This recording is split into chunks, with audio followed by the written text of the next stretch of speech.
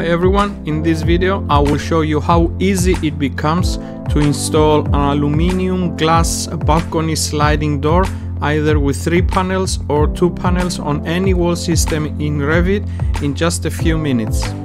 Just visit our structural details online library and head over to the Revit doors category. There you will find a wide variety of doors and balcony doors.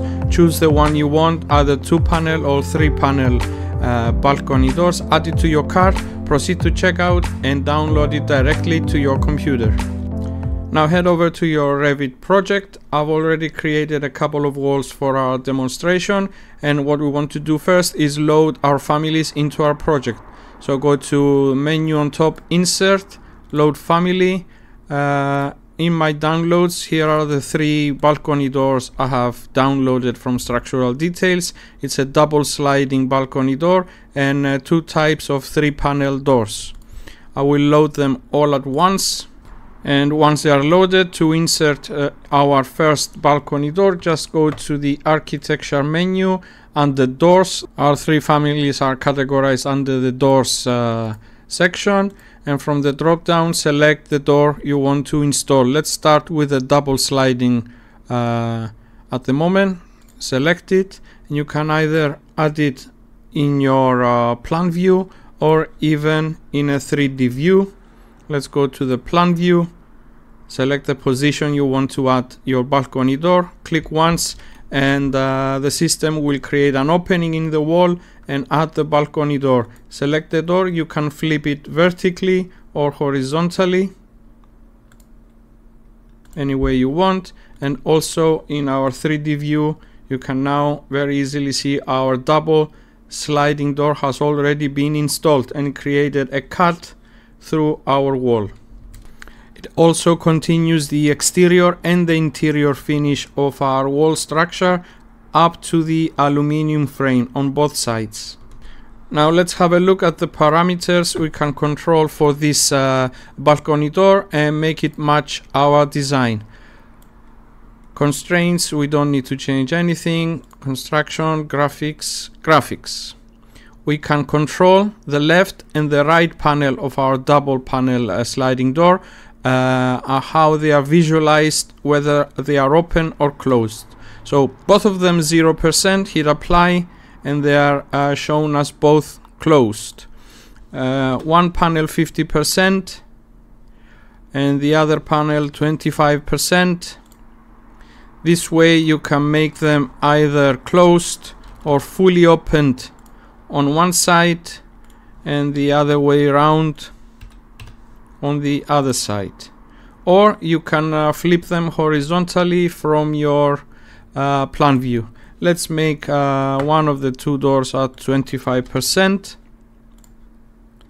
There you go. And this way you can display how your balcony doors are shown on your architectural drawings, either closed or open. Let's have a look at the rest of the parameters. Let's minimize a few that we don't need. We've seen the graphics section, how to control the opening of the doors. Materials, there's 3 materials you can change. First is the glass material. You can, using the procedure with Revit, changing materials, you can apply any type of glass onto your doors. Panel frame material is the actual frame of each of the 2 panels, what material they are, and the guide frame basically is the frame around the door and the floor frame and the rail at in the floor. So these are the 3 materials you can control. Dimensions. First, let's talk about the actual dimensions of the door. Rough width and rough height, these are the wall opening dimensions. So rough width currently it's set at 2600 millimeters, 2.6 meters. Let's change it to 3 meters. And you will see how our door adjusts as well as the wall opening together. And the height currently at 2.4 meters. Let's make it a little bit taller, 2.6. So this way you can control the actual dimensions of your door. take it back to 40, hit apply. So these are the two dimensions of the door. Exterior panel offset. Currently it's set at 50 millimeters. Let's change it to 100 and you will see how the door moves towards the inside. You can control the offset from the exterior or the interior wall depending how you installed the door. Glass thickness, straightforward, currently at 2 centimeters, 20 millimeters. Let's make it 40 just to look at the difference. You see how each panel has thickened. I will take it back to 16 millimeters. Guide frame width is the frame around the door and the floor rail. The width is set at 30. Make it 50. And the panel frame width. Each of the two panels have a frame around it to support the glass. Currently is set to 30 millimeters. Let's make this 50 to see the change. See how the panel frame changes. Take it back to 30. So these are the only very few parameters you need to control to match your aluminum balcony door, glass sliding balcony door, to your architectural project. You can control the actual dimensions of the door, offset from the wall, thickness of the frames and the glass, as well as the three materials, glass and the frames, together with how these doors are visualized, either closed or open. Now let's have a look at our 3-panel aluminum door. The same way, go to door, and now I'm going to select the 3-panel middle sliding balcony door. In this family only the middle panel is sliding and the left and right panels are fixed.